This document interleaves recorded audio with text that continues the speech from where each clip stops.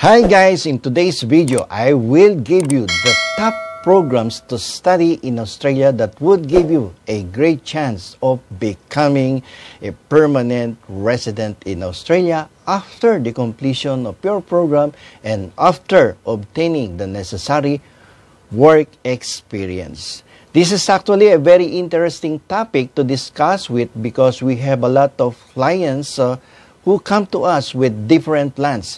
But you know, today you might be interested only to study in Australia, but later on you might decide to stay there permanently. So it is very important that you need to understand the ways of becoming a permanent resident in Australia. And there are so many types of visas available for international students.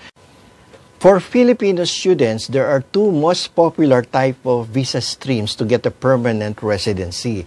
Yung number one is the skilled type of visa wherein this is categorized under subclass 189, 190, and 491. And the other one is the employer-sponsored visa. But in most states in Australia, you need to be working for at least 2 years in order to get nominated. Okay, now let us discuss the top programs to study in Australia for you to get nominated. And that would lead you to become a permanent resident. Now, ang number one choice namin is the Certificate 3 and Diploma in Early Childhood Education and Care. Ito ay ino-offer ng isa sa mga partner schools namin sa Perth, Australia, sa western part of Australia. And the school is Australian Institute of Workplace Training. This AIWT is the leading registered training organization in Australia, and they provide the highest quality of education and courses to both domestic and international students. Yung early childhood education and care nila is allowing the student to work in different child care institutions affiliated with AIWT. So, napakaganda nitong kurso na to sapagkat pagkatapos na matapos ng estudyante ang diploma at certificate courses ay makakapagtrabaho sila after the graduation. The student will also undergo work placement in addition to the previous work placement under Certificate 3 in Education and Healthcare. At ang iba pang mga diploma programs na ino-offer ng AIWT na magbibigay sa inyo ng tsansang maging permanent resident ay ang mga Certificate 3 in Community Service at Advanced Diploma in Community Sector Management. At hindi lang yan, meron silang ino-offer na bagong kurso na kung saan ang tawag nila dito ay Certificate 4 in Real Estate at Advanced Diploma of Property. Lahat ng kurso na to ay magbibigay sa inyo ng tsansa na makapagtrabaho habang nag-aaral. At hindi lang yon, ang real estate courses was formerly part of the business courses nila. Pero ngayon, considering the high demand in Australia, in-offer na nila to bilang specialized course in real estate and property management. Ito, similar to the other courses discussed, skills in real estate industry is included in Australia's relevant occupational skills list. So, ang ganda, di ba? So, considered siya as highly in demand in Australia today.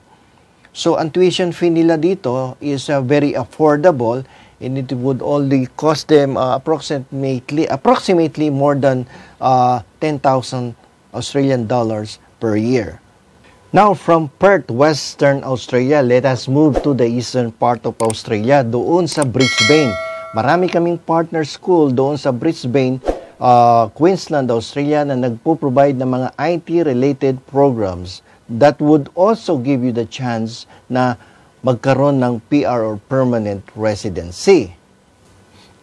There is actually a long-term demand for IT professionals in Australia.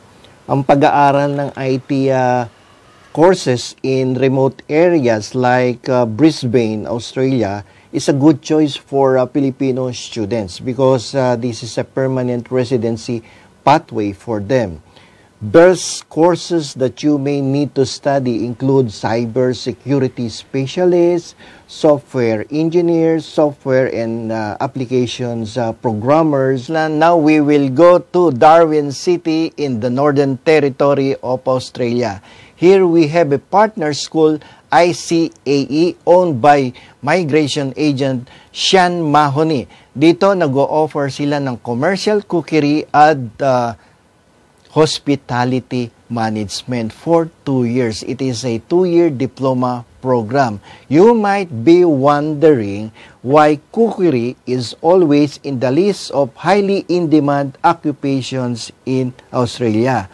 The reason is that there is always a shortage of chef or cook in Australia, particularly in the Northern Territory, and therefore they are always available for sponsorship for permanent residency. So if you are thinking of studying commercial cookery or hospitality management in Australia, give ICAE a try because they offer a very unique programs in commercial cookery that would give you the chance to attend full-time paid internship on the second semester. That would give you so much exposure in the real world experience. After your graduation, you may seek subclass 491 or subclass 119 nomination for PR in Australia. These courses at ICAE are job-ready programs in Australia. Other top courses to study for permanent residency in 2023 and 2024 in Australia include nursing, engineering professionals, social work, and motor mechanic and trade courses. If you want us to help you, please hit the subscribe and the bell to get notified of our latest videos in our YouTube channel.